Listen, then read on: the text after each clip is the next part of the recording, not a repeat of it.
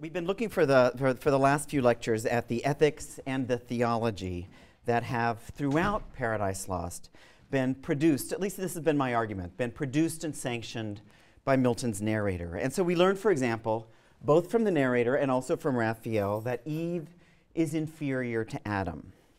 And on the authority of the narrator and of Raphael, the social hierarchy of Eden is established as what we can think of as this is what also I've been arguing. It's been established as the dominant discourse of the poem. And we can think of this as the poem's official doctrine, if a poem can be said to have an official doctrine.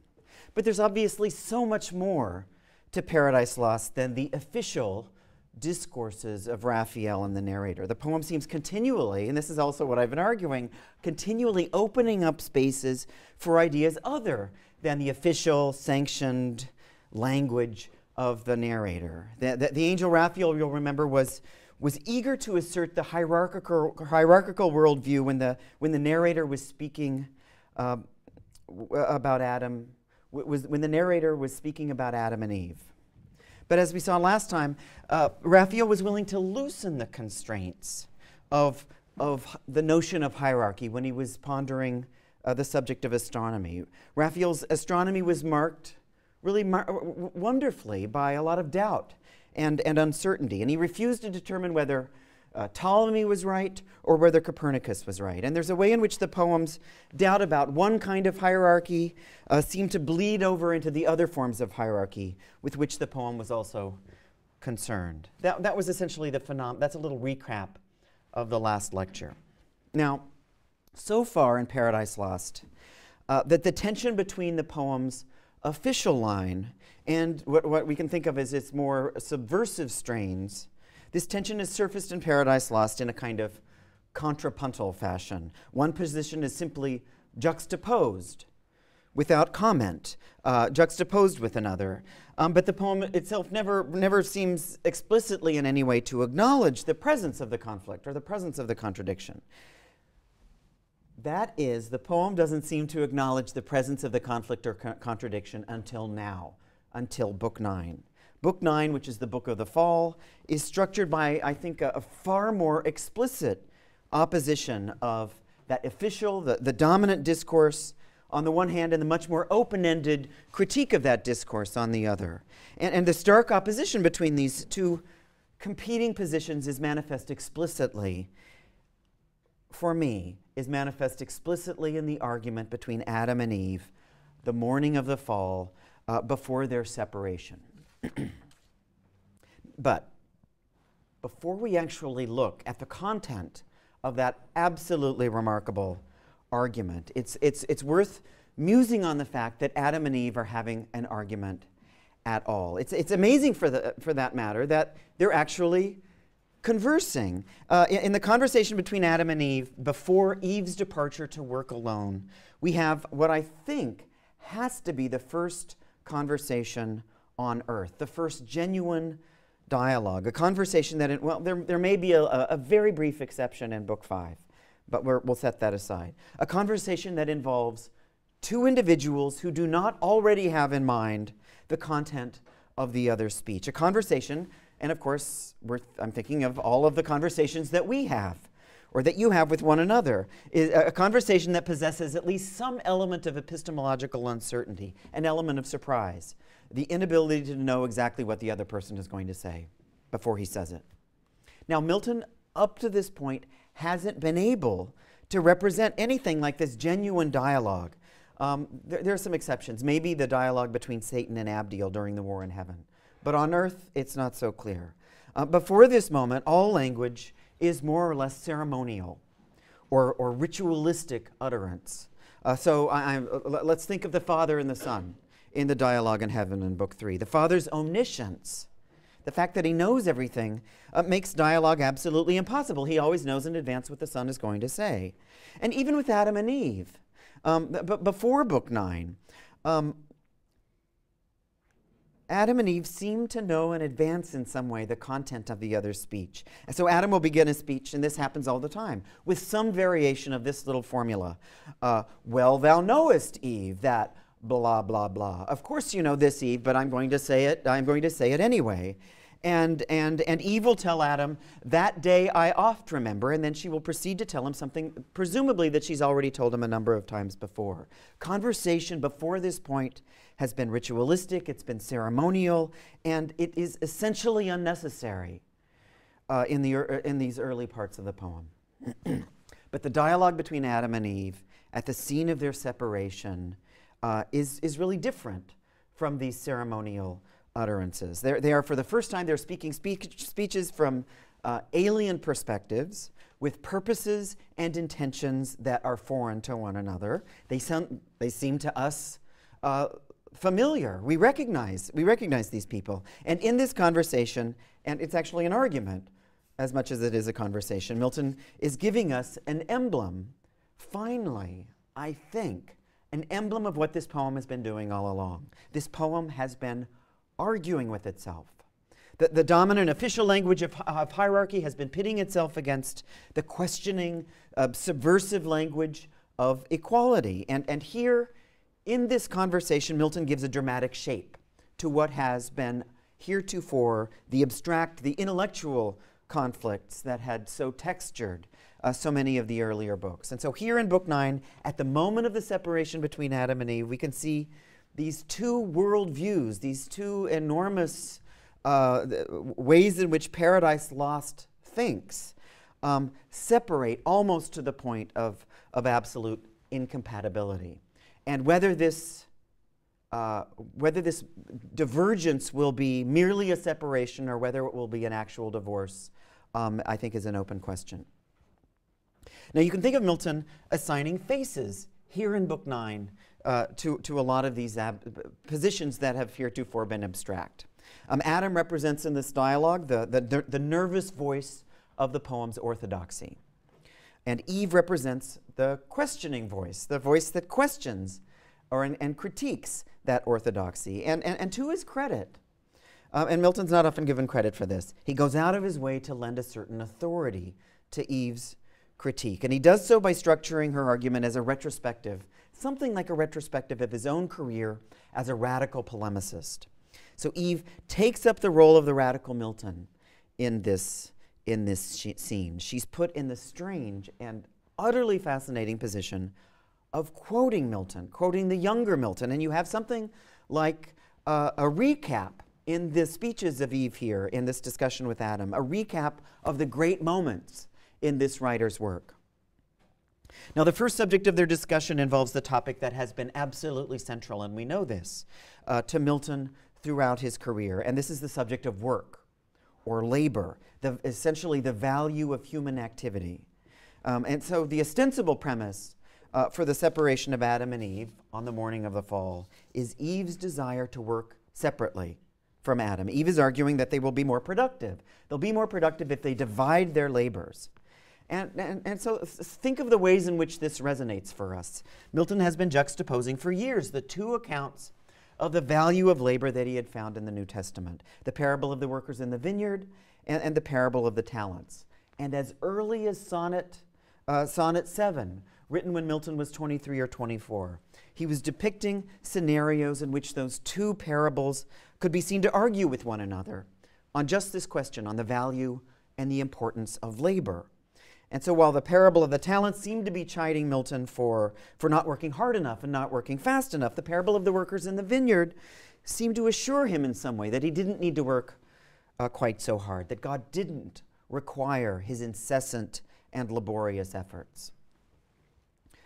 It's a measure of just how difficult Milton wants it to be for us to adjudicate between Adam and Eve in this book, that he casts their argument in just this language, the language of political economy, about work.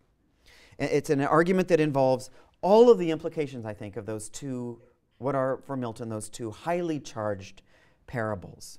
Now, I think it's almost impossible for us to come to this scene without some assumption that Eve is wrong. We assume this, and it's understandable.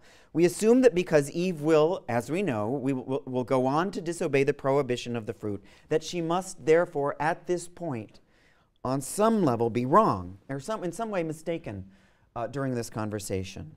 But Milton Milton takes some amazingly interesting steps, I think, to counter what he knows will be our immediate assumptions. And he attempts to counter our assumptions by allowing Eve to voice that position in the dialogue that most closely resembles the parable of the talents. So, look at page 383 in the Hughes. This is Book 9, line 201.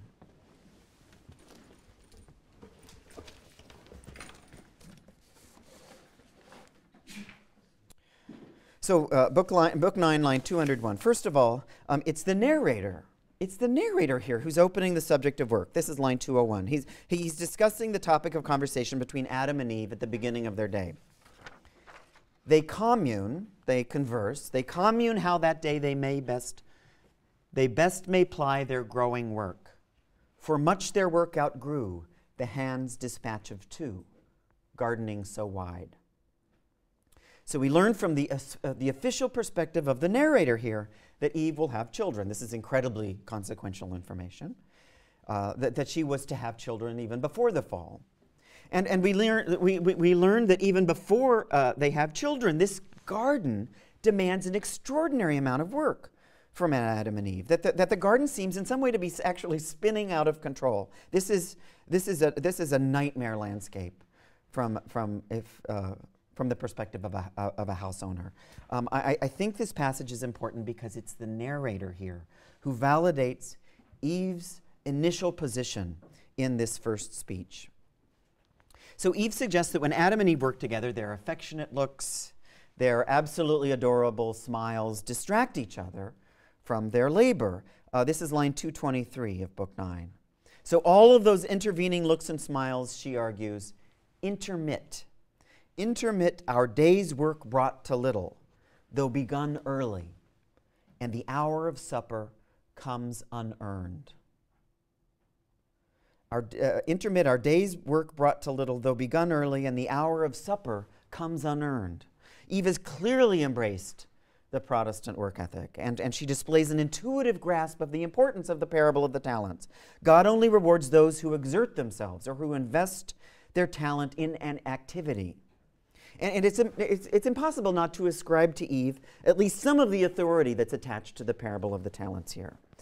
Now, Adam counters Eve with some version of the parable of the workers in the vineyard, claiming that there's more to work than simple productivity. This is line 242, Adam's talking. For not to irksome toil, but to delight he made us, and delight to reason joined. For Adam, one is still serving God when one takes pleasure in one's work. The important lies more in the willingness to serve and not in the actual amount of work that's been accomplished or in the amount of stuff that's been produced. And Milton himself was obviously always wanting to take Adam's side in this debate. But he seems to have been continually fearful, at least this is my assumption, that Eve was right, that God requires our continual labor. You can also hear Milton making a distinction between Eve's zeal for labor and his own efforts in writing this very poem. Milton's poem, we remember, had been long in choosing, but beginning late. Long in choosing, but beginning late. Like the workers in the vineyard, Milton doesn't get around to writing the poem until late in his literary career. And Eve's labor is begun early. And there's even the sense here that beginning early isn't good enough for Eve. She seems to be pushing to get up even earlier and to work even harder. Eve's is the modern voice of workplace efficiency. She supplies the voice of conscience that chides not only Adam, but the voice of conscience that seems always to be chiding the poet himself. Now, surely Adam is right. We have to hand it to him. He's right in arguing that they are not in a position to earn their suppers as if they were merely wage laborers. That's not how Milton's Eden works. None of their labor actually goes into the harvesting or the production of food. They're fed plenty, but that's because the fruits simply land in their hands. The work that they perform is all entirely ornamental. It's ornamental gardening, pruning, cutting back, propping up. It's never productive in any kind of economic sense or quasi-economic sense. Their gardening is merely a virtuous activity that is entirely divorced from the demands of productivity or the demands of nourishment. So Adam is right, but while Adam is right in a certain sense, he doesn't address directly the problem that the narrator himself has already acknowledged. And that's the problem that the garden seems to be growing at a faster rate than Adam and Eve are able to manage. This is amazing. Look at line 205. This is where Eve notes how excessive the growth patterns seem to be in paradise. So Eve to Adam. Adam, well may we labor still to dress this garden, still to tend plant, herb, and flower, our pleasant task enjoined. But till more hands aid us, the work under our labors grows, luxurious by restraint. What we by day lop overgrown or prune or prop or bind, one night or two with wanton growth derides, tending to wild. And I think Eve here makes an absolutely central argument, and it's not an argument that Adam counters, and I think it's not an argument that Adam would even be capable of countering. And that's the idea that the garden is on some level growing out of control, that the vegetation is literally here tending to wild.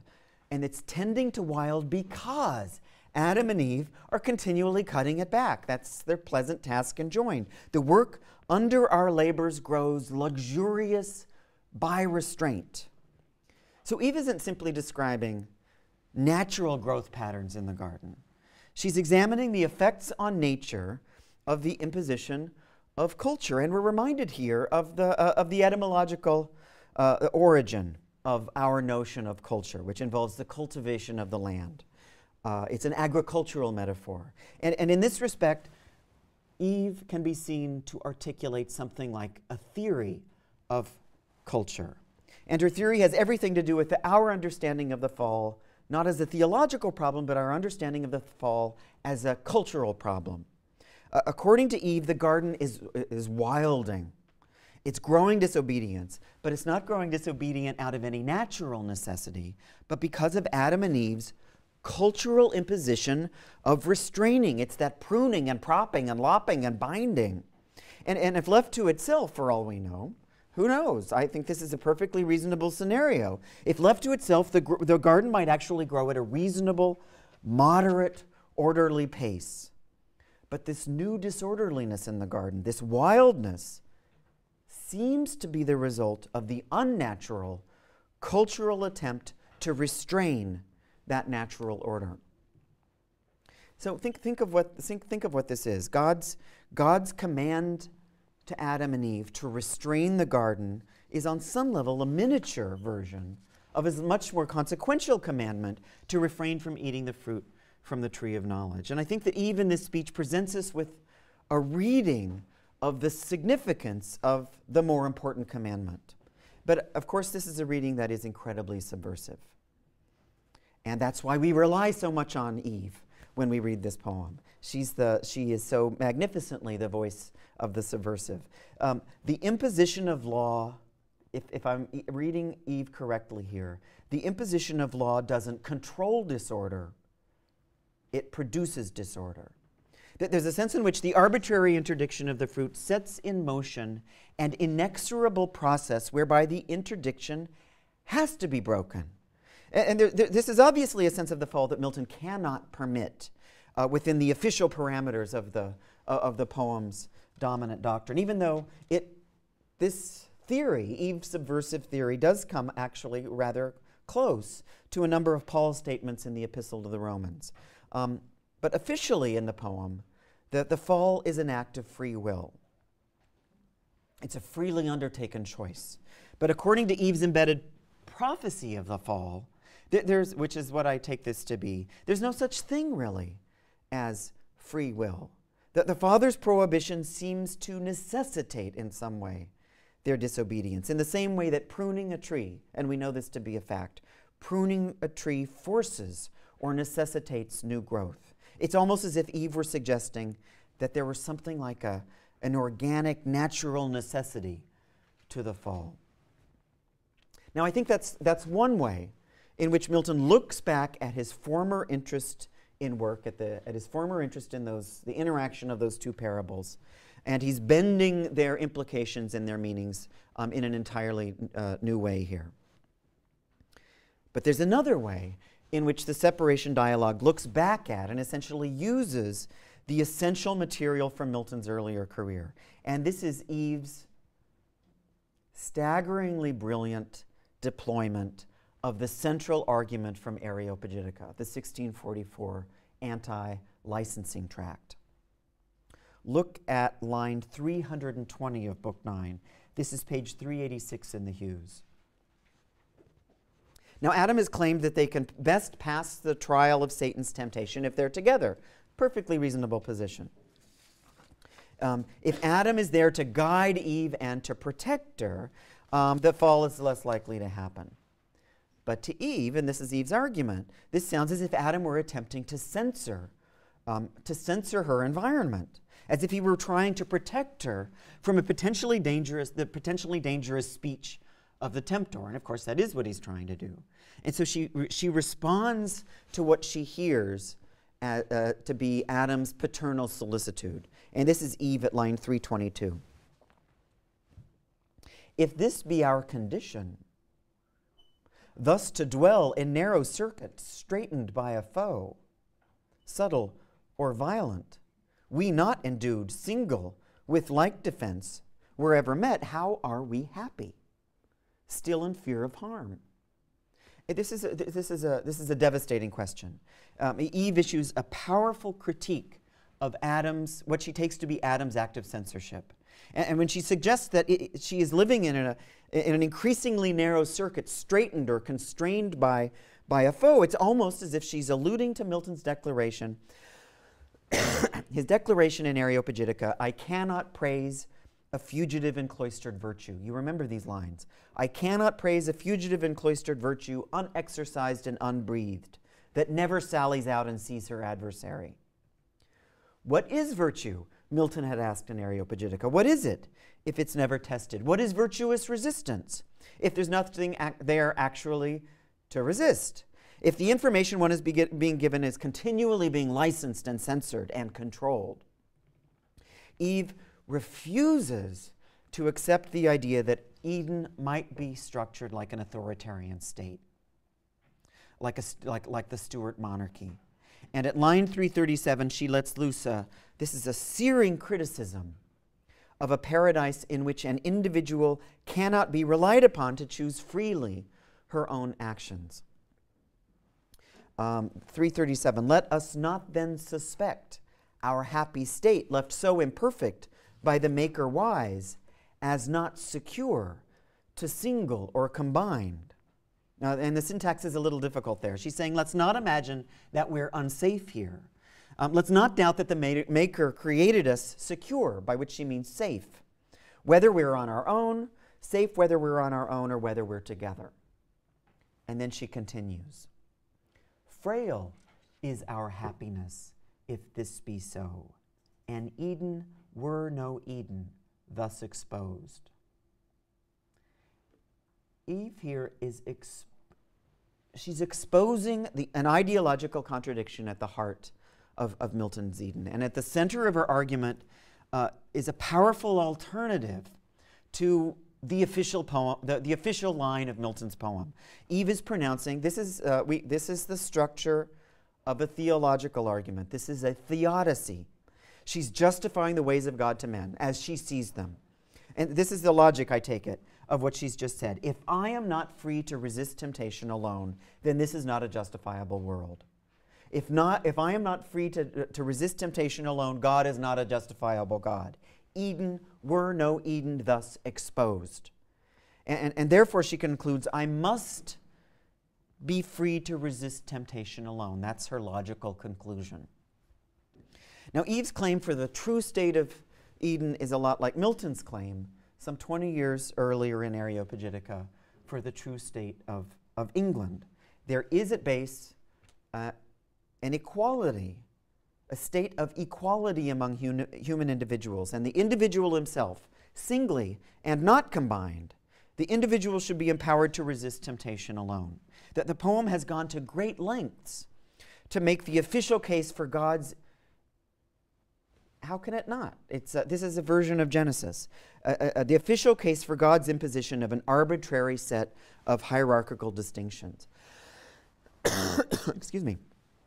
And for Milton's ability to impose, or for God's ability to impose arbitrary law. Milton is supporting that throughout the poem. But Paradise Lost is also willing to identify just those arbitrary hierarchies as something like the source for Eden's imperfection. And he does that even as he celebrates God's ability to impose these arbitrary distinctions. It's this exposure of Eden's structural flaws, I think, that best helps us understand the internal dynamics of the temptation scene. When Satan tempts Eve, he invariably tempts her with some version of all of those desires and all of those aspirations that Eden's hierarchical culture has struggled mightily to suppress. So our look at the top of page 391. This is line 538 of Book 9.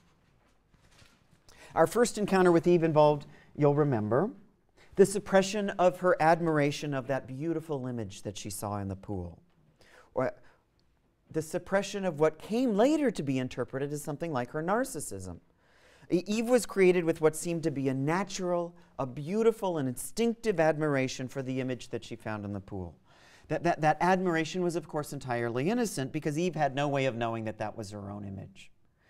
But with the onset of that mysterious warning voice, Eve was turned away from that image of herself, and her behavior became branded as narcissism thereafter.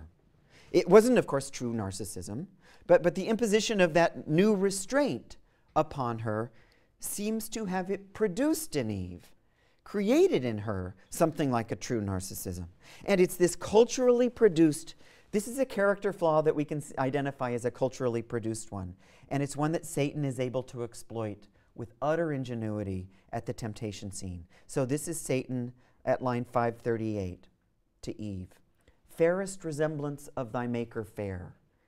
Thee all things living gaze on, all things thine by gift, and thy celestial beauty adore with ravishment beheld, their best beheld, where universally admired. So Eve's affection for a responsive image, for a sympathetic gaze, that's all she was getting out of the pool, was denied her at the pool. And this restraint seems to have produced in her something like a self-love that has grown luxurious by restraint. And Satan knows that. And the tendency to narcissism was only one component of her character that was exposed in the scene at the poolside. The pleasure that Eve was deriving from the answering smiles, those beautiful sympathetic looks in the pool, that pleasure is akin in many ways to the pleasure that a lot of infants derive from the first moments of their existence. The infant's pleasure, and I'm thinking of the infant's pleasure in its initial interaction with the mother. This shouldn't be surprising. One of the things that Milton tries to accomplish in the narrative of Eve's development is something like a larger theory of human development in general. But of course, unlike all the rest of us, Eve doesn't have a mother. And it's the role of the mother, both in culture and in nature, that has been systematically excluded. Necessarily, but nonetheless systematically excluded from Paradise Lost.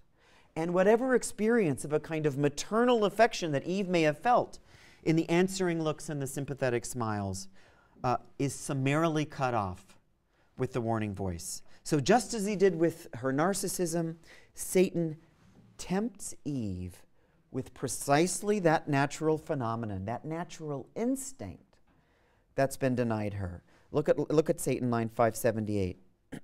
He describes his first glance at the goodly tree far distant to behold. And we, of course, know what that goodly tree is.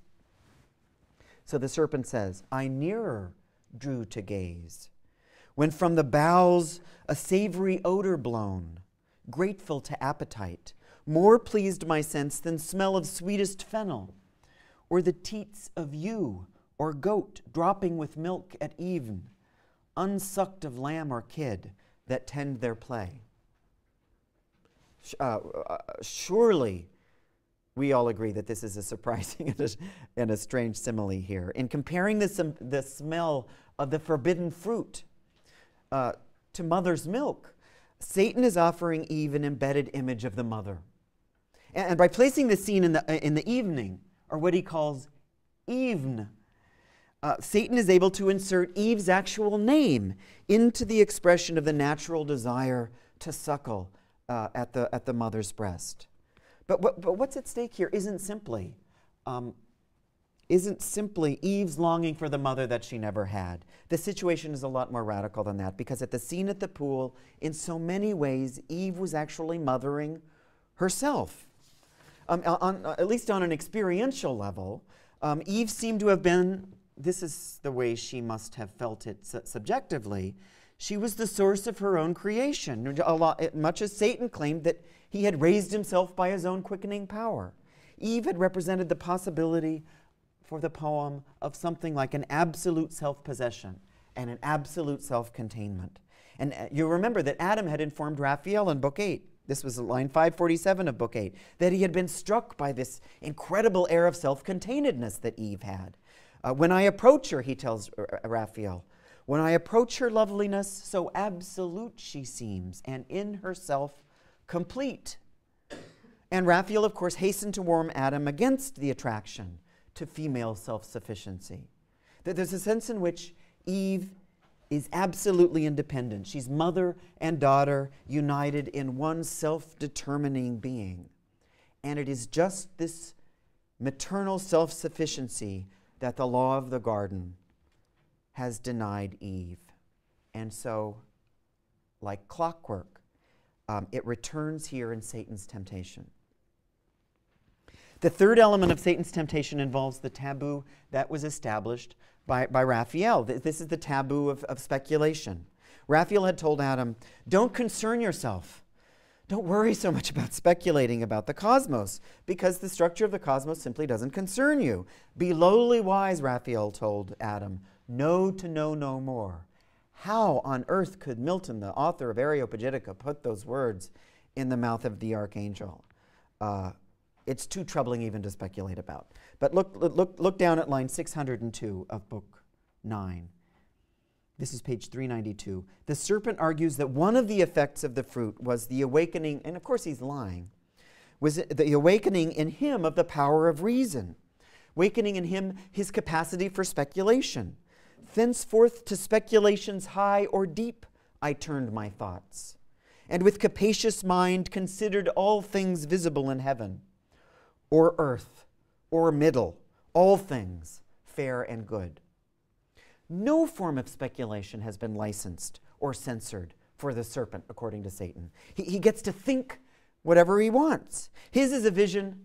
This is exactly the vision of the liberal Miltonic universe represented so majestically and so compellingly in Areopagitica. And again, the temptation to speculate is intimately linked with this cultural law, this against speculation, the restraint of speculation. And finally, and most importantly, Eve is tempted with just that aspect of her status that this poem has most vigorously denied her. And that's the possibility, and I think I take this very seriously, that there is a possibility that she's actually, at least on a natural and ontological level, she is Adam's equal.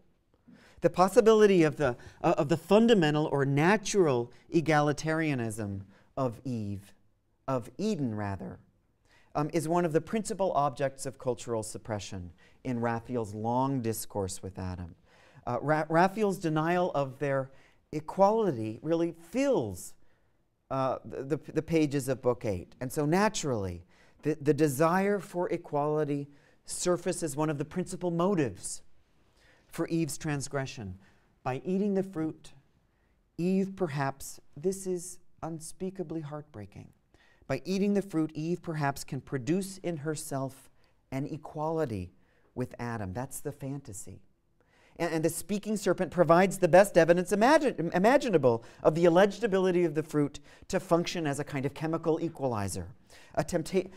This is like it's like a testosterone-laced cocktail that offers the false hope of equality. Look at line 687, Satan to Eve. Look on me who have touched and tasted, yet both live and life more perfect have attained than fate meant me, by venturing higher than my lot. Eat this fruit and you will become greater than you have up to this point been allowed to be. Eat this fruit and you will become greater than your lot in life permits. Now this has to be one of the most powerful inducements. As a political philosopher, Milton knows better than anyone the power of the desire for equality. And it's just this promise of equality that is most important to Eve after she has eaten the fruit. This is after the fall. This is line 816 of Book 9. This is the middle of page 397. And Eve is musing to herself, "But to Adam, in what sort shall I appear? Shall I to him make known as yet my change, and give him to partake full happiness with me? Or rather not, but keep the odds of knowledge in my power without co-partner, so to add what wants in female sex, the more to draw his love," and I love this, "and render me more equal, and perhaps, a thing not undesirable, sometime superior, for inferior, who is free." There is an unspeakable pathos charging these lines, because it becomes clear that one of the primary reasons that Eve has fallen in the first place involves a structural problem inherent in the Miltonic paradise, and that's the official insistence on a social hierarchy. Of course, the poem is continually arguing that social inferiority does not impinge upon human freedom. Just because Eve is inferior to Adam doesn't mean that she isn't free. But Milton knows that's the official line, but Milton knows perfectly well that the radical type of freedom for which he had argued in his early career as a polemicist had been founded upon an assumption of equality. And in Areopagitica, Milton had implied that we're all free to read whatever we want because we are all equally endowed with reason. That's at least implicitly his argument. Paradise Lost had instituted at the heart of its body politic a distinctly hierarchical society. There may be a natural instinct for equality. There's a natural instinct for equality that we feel both with Adam and with Eve. But the official culture of Eden has labored to suppress that instinct. And at the moment of the temptation, the tremendous cost of that suppression is measured. Now, from the doctrinal point of view, Eve is clearly wrong here to question her divinely sanctioned place in the order of things. We have to see her as wrong. But there is a voice that counters the poem's doctrine, and it argues that the imposition of such an arbitrary law of hierarchy can only produce a corresponding desire to subvert that hierarchy. And you'll note here the further point that the denial of equality doesn't merely precipitate a desire for equality. I think it pushes us even further to a desire.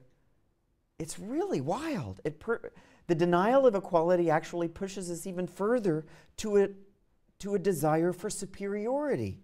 Eve entertains the lovely thought of being, and isn't this a wonderful phrase, the lovely thought of being sometime superior, as if Adam and Eve could assume different positions on the hierarchical ladder at will, as if Adam and Eve could either rung assume or both, just as Milton's angels can either sex assume. The suppression of equality even pushes Eve to that perfectly illogical but completely understandable formulation. She'd like to be more equal, as if equality could be quantified in some way, as if equality weren't a relational phenomenon, a structural phenomenon, but one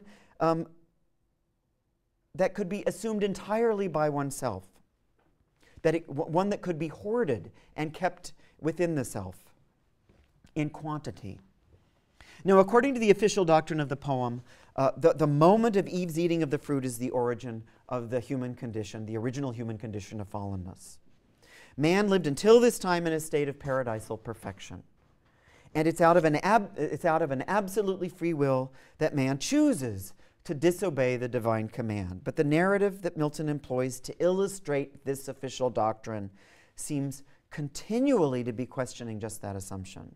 Milton's poetry seems to counter this belief in Edenic perfection and counter this belief even in Edenic freedom before the fall. There's a sense in Paradise Lost that Adam and Eve were and I know this is heretical, that Adam and Eve were never completely free in Eden. They were always burdened.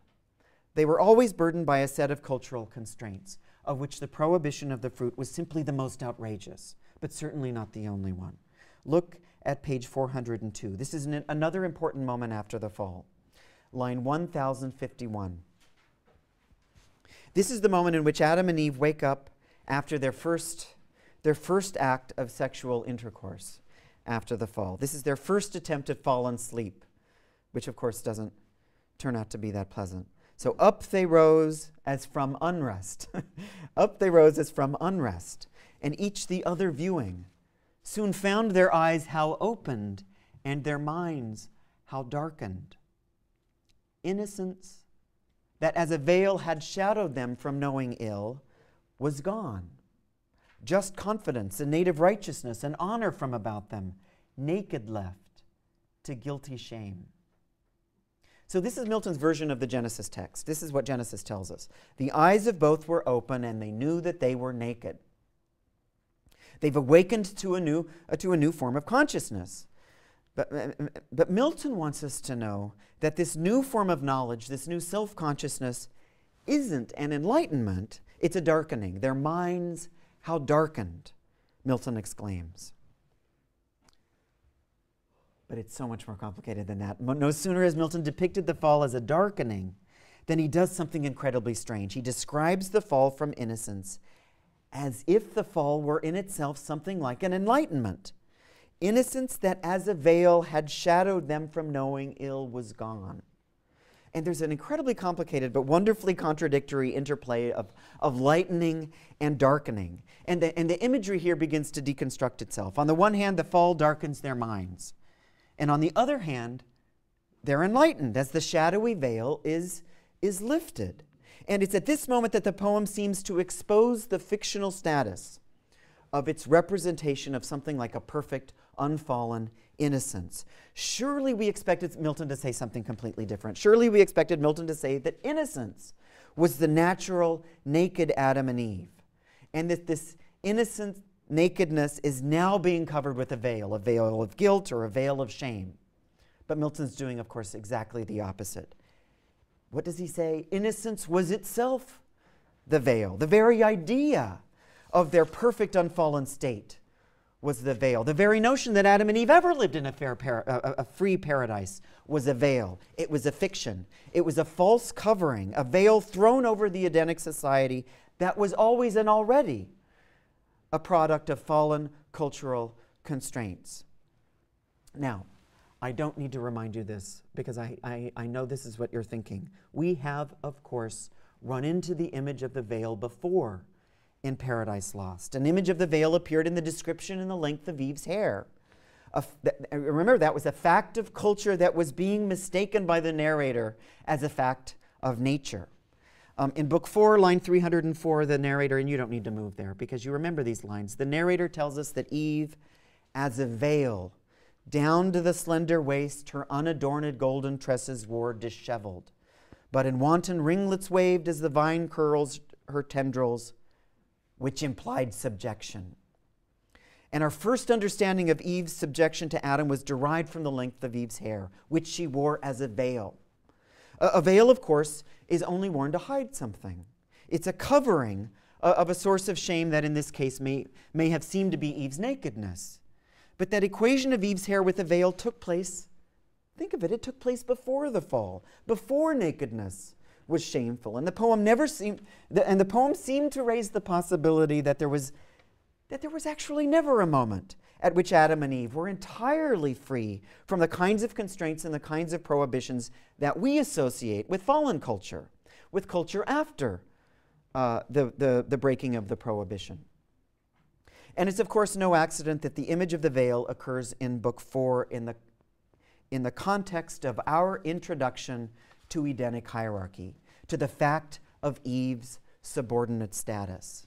Because the fall itself seems in so many ways, I think, to be one of the natural consequences of this, or cultural consequences of this fact of sexual subordination.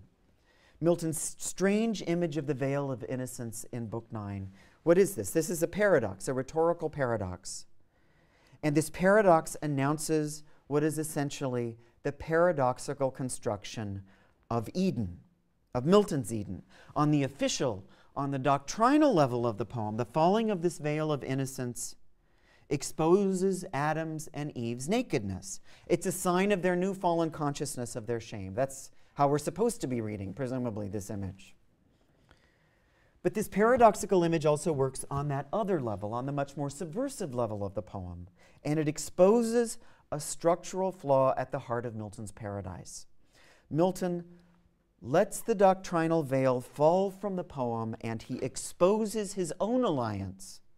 And I really believe this. He's exposing here his own alliance with Eve's critique of Eden's arbitrary hierarchy. And it's as if Milton had torn the veil of dogma from his poem, and he's begun to realize what Eve has known all along. Eden were no Eden, thus exposed. Okay, that's it.